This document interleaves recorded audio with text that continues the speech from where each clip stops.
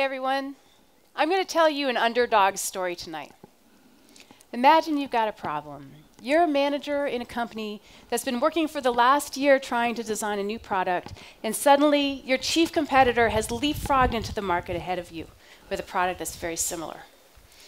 You've got to scramble to pull together a rapid response team with people from throughout the organization who are going to be able to work together and rapidly innovate some new design features that will differentiate your product from your competitors.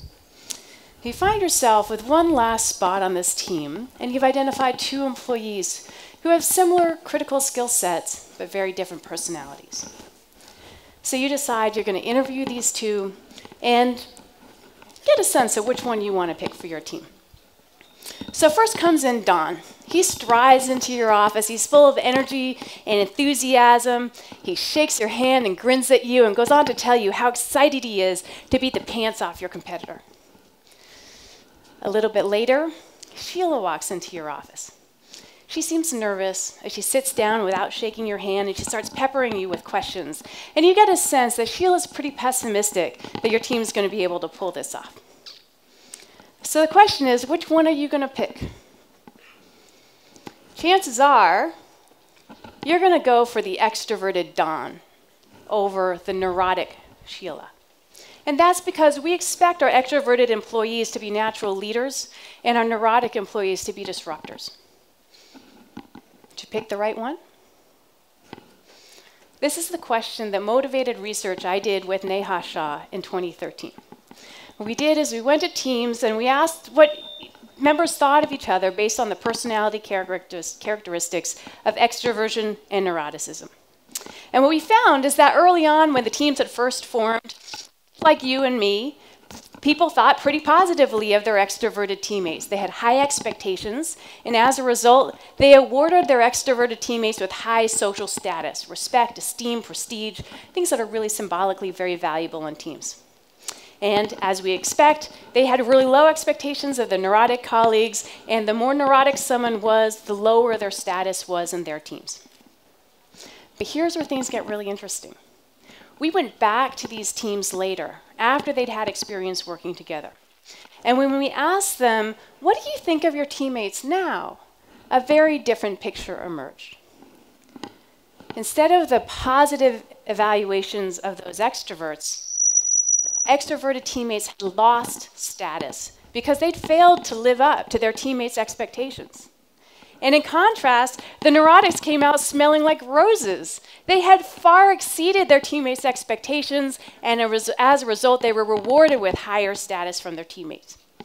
So what was going on? This is really counterintuitive. Well, it turns out that the core of an extroverted personality is a desire to be the center of attention. And that doesn't go over very well in teams.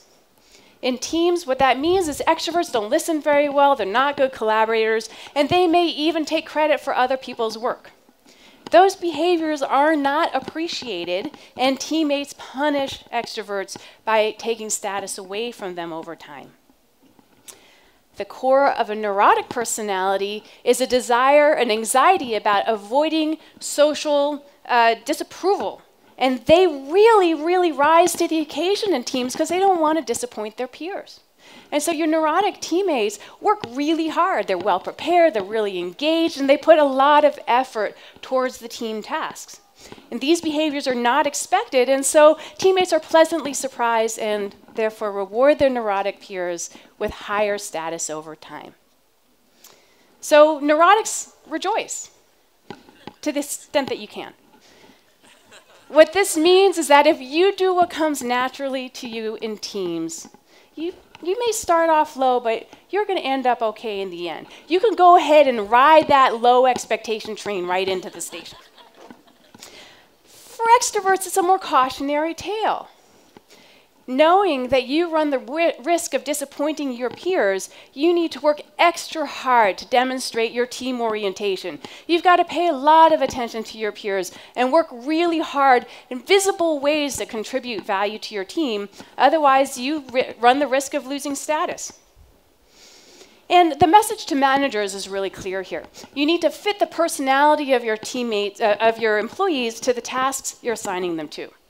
And our research shows that neurotics excel in interdependent tasks, whereas extroverts probably do better in independent tasks and in individual contributor roles. Knowing this, which one would you pick for your team now? I bet you'd go for the underdog. Thank you.